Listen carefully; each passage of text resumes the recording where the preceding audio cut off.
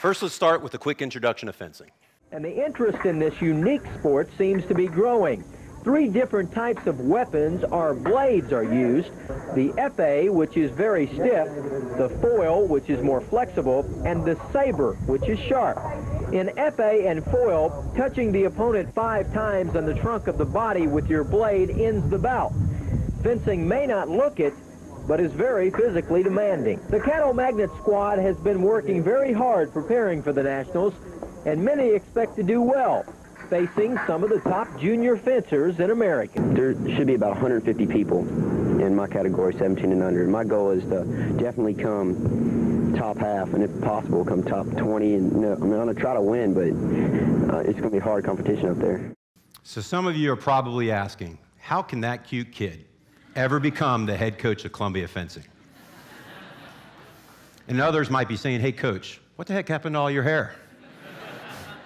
Well, it all started back in high school for me with this great group of guys. We just loved the sport of fencing, and we called ourselves the Untouchables.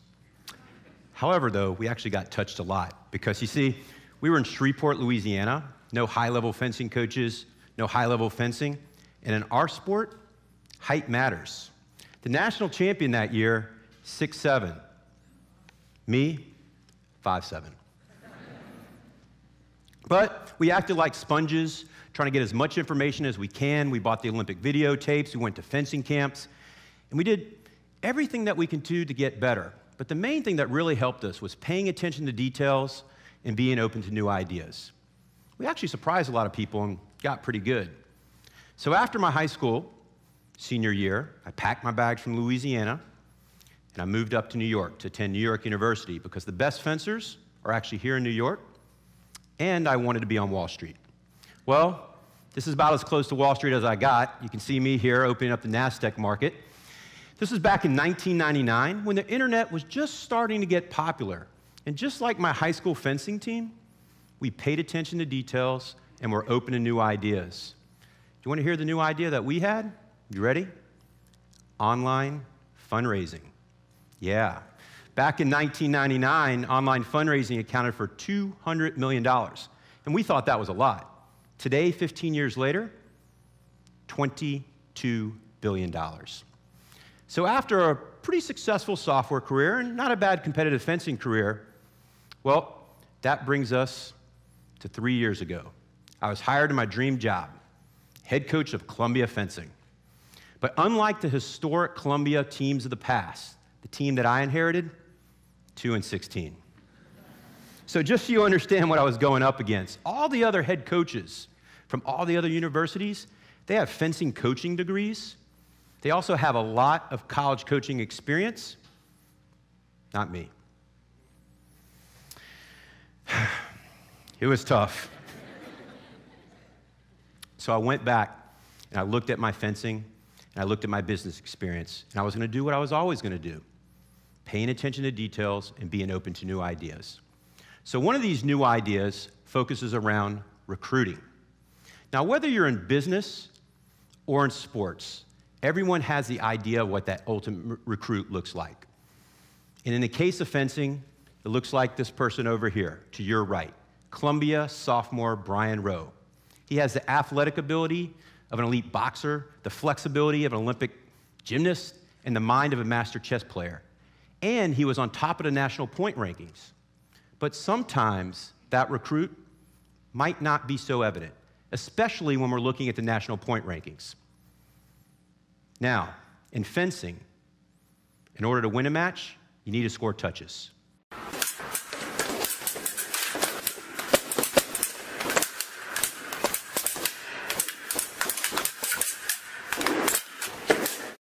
How many touches did you count? Well, if you were keeping up with it, you would have counted 15 points. And at the national level, fencers need to score 15 points to win a match. But in college, you only need to score 5 points.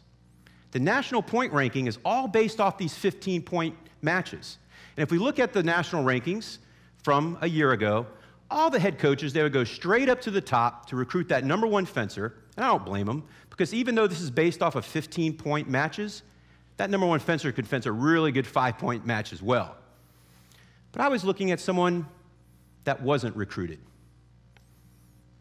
The gentleman that was down here on 32nd, his name is Drew Johnston, high school, New Jersey kid. And the reason why I was looking at Drew is because there's actually preliminary rounds of 5-point matches before you get to these 15-point matches. So the data that I was looking at looks like this right here. And if we take a look at Drew, you will see he won all of his matches. The V stands for victory, 5 stands for 5 points. And it looked like this on all the data I was looking for Drew. He actually had a 93% win percentage in 5-point matches. So ultimately what I'm saying is Drew was beating people, all the field out there, 93% of that field in 5-point matches, yet in 15-point matches, he was ranked 32nd. Well, the good news is Drew came to Columbia. You see the Johnson, that's Drew right there. And he had a magnificent season, winning 58 bouts, finishing 5th in our region. A lot of coaches were out there like, who is this guy? That's my hidden gem, right? But recruiting is only half the battle. How can we take these great 5-point fencers and make them even better? So that next opportunity, deliberate, focused practice. And I take the model from our pilots. They use simulators to simulate the most stressful moments. Might be flying in bad turbulence. Maybe the landing gear doesn't come down. Or maybe a bird flies into the engine. You might remember this flight called the Miracle on the Hudson. All 155 passengers survived thanks to the preparation of Captain Sullenberger, who logged in thousands and thousands of hours. So what are those stressful moments in fencing? We call them the 1-point matches. The matches that are tied at 4-4, and that next point wins to make it a 5-4 match. Are you feeling it yet? The odds of you being in an airplane accident, 1 in 350,000. That's not dying. The odds of you dying, 1 in 10 million. But the odds to be in a 1-point match in fencing, 1 in 4. And I know there's not too many fencers out there, so just so you understand the stress of what it looks like, let me show you what it looks like when someone wins one of these matches. It looks like this. Columbia sophomore Jake Hoyle just had a nice 5-4 win over an opponent from Penn State. But sometimes that next touch, it's not going to depend on whether you're going to win. It's whether the entire team is going to win. And it looks like this. Columbia sophomore Margaret Liu just had a nice 5-4 win over an opponent from Notre Dame. And if you want to know what the reaction from a coach, you see me in the background, right there. So beyond the hundreds and hundreds of hours that our athletes are preparing every year, we wanted to take this, just like the airline pilots, and make a simulation. We came up with this drill called the 1-minute, 1-touch drill. Now realize, our athletes, these are serious college athletes. And when pride's on the line, their adrenaline's going to get going. And they would fight each other very hard in practice. But sometimes, back to the pilot idea, we wanted to make it a little bit harder. So we added penalties. If you lose a 1-point match, 100 push-ups. Lose it twice, 200 push-ups. Lose it again, you see where we're getting at here, right? Well, sometimes actually in practice, people got pretty stressed out. I might see a mask being thrown across my face, people would be screaming, and sometimes it was a mess. But I'd much rather it happen in practice, having my athletes stretch out, than when we're at the Ivy League championships, down 3 matches to Harvard. We're the fencers in the Blue Sox.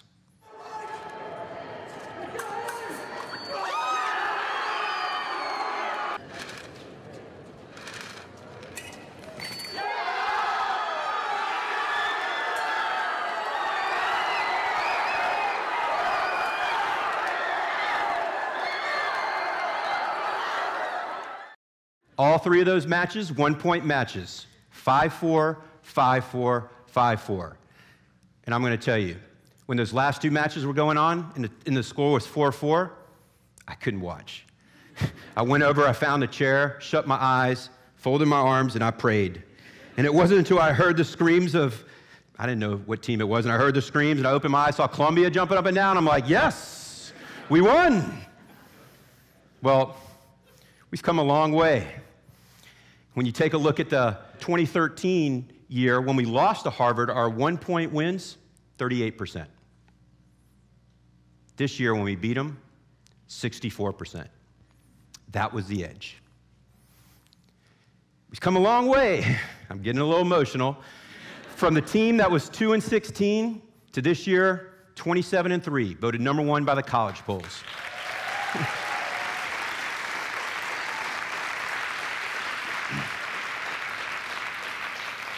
And we're not done yet. This week, I'm going over the data. We have a lot of great kids coming in next year, and we're searching for titles. But the truth is, for me, it's more than the titles. It's more than the wins. It's about the moments. Right after this historic win against Harvard, one of my athletes came to my office and he said, Coach, all the guys we were talking, and none of us are married and we don't have any children, but that was the best moment of our lives. Paying attention to these small details brought big moments to our fencing team. And speaking of moments, remember Drew? Well, after being part of our program for 1 full year, better coaching, better fencers, and our deliberate focused practice, if you look at the point standings from 3 weeks ago, Drew moved from 32nd to 4th.